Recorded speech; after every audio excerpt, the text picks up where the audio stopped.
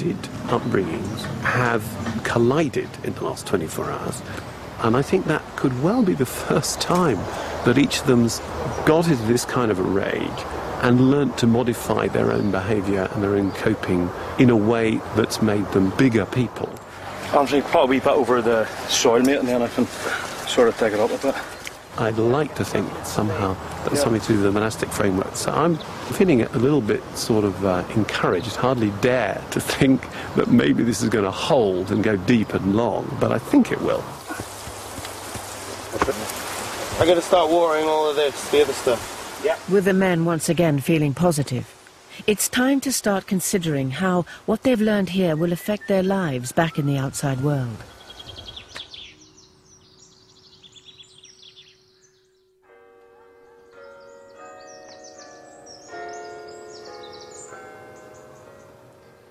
At the heart of monastic life lies the simple reality of God's call. And therefore our aim is to enable you to hear God's call. And the word we normally give to God's call is vocation. Vocation. All right. For Tony, with his growing sense of spirituality, the prospect of applying monastic values to a job in the soft porn industry is particularly challenging.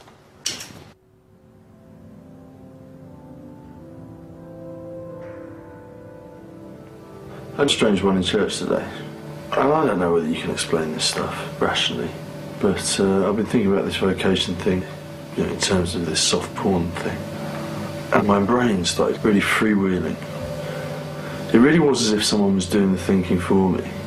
It was quite a weird thing to be going on. Was it God or was it me? Or is God, our God and me the same person?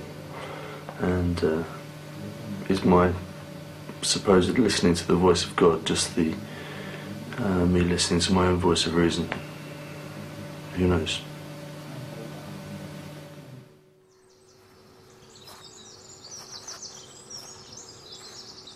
The question of vocation is also a tricky one for Nick.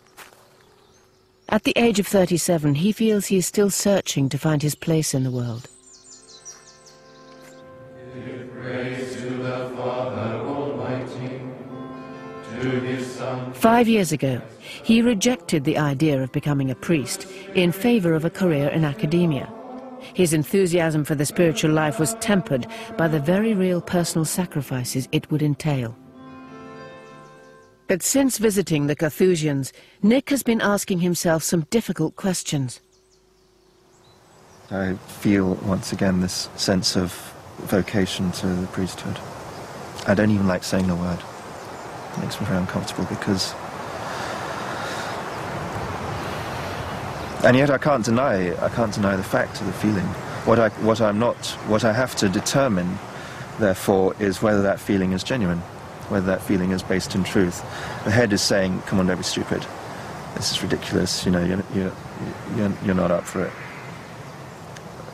And yet there is an insistence, more of a sort of instinctual urge that is pushing me, pulling me in that direction.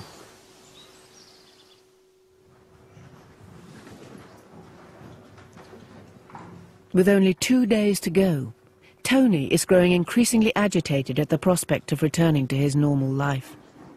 Aware that his past behavior has been uncaring and even self-destructive, he's worried that what he's learned in the monastery may not be enough to sustain him. He decides to seek advice from his spiritual guide, Brother Francis, during their last session together. Gary said something to me earlier about what I'm going to do when I get back, job-wise. He said, are you going to give up? You're going to give up your job?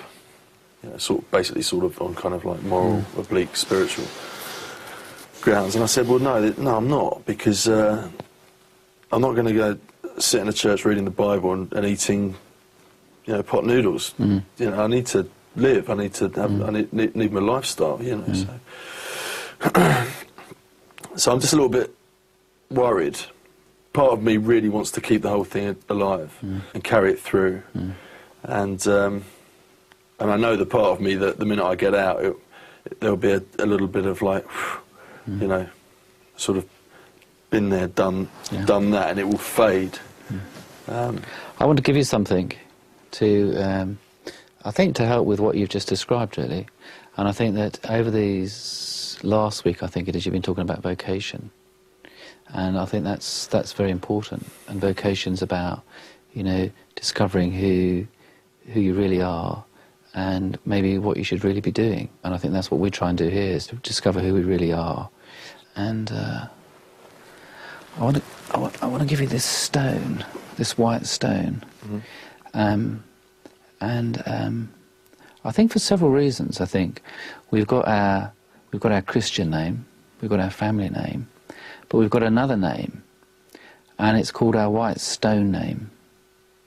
And that comes from the book of Revelations, where the angel says that your name is written on a white stone in heaven.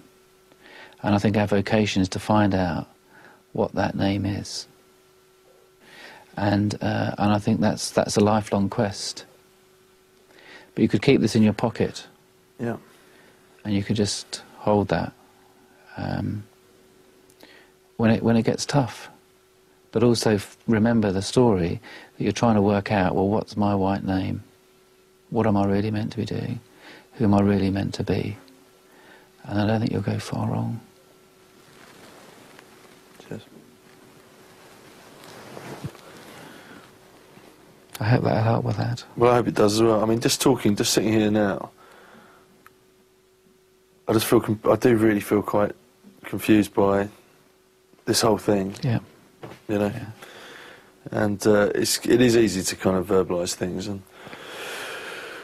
or just verbalise anything for the sake of wrapping it up in words, but, you know. I wouldn't bother. I wouldn't bother.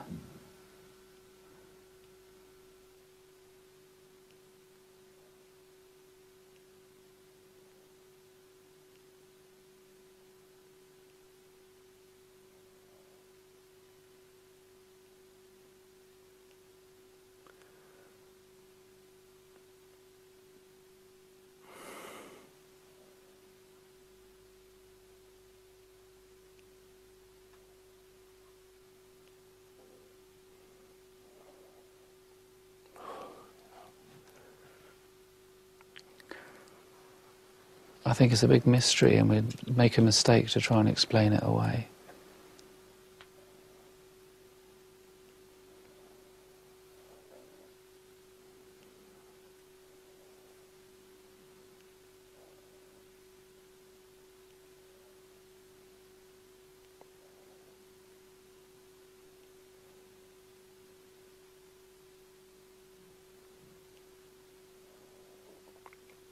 Yeah.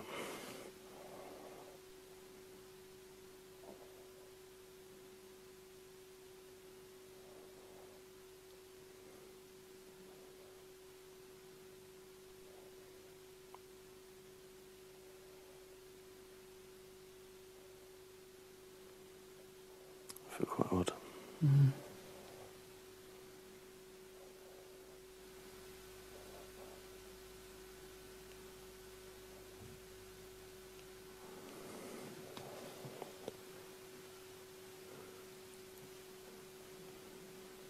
Do you want to finish? Yeah.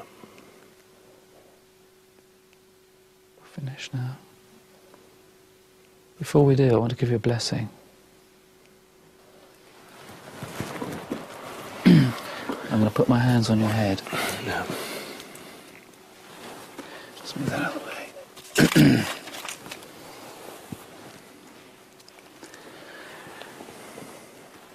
Tony, may your soul calm, console, renew you. May the light of your soul guide you.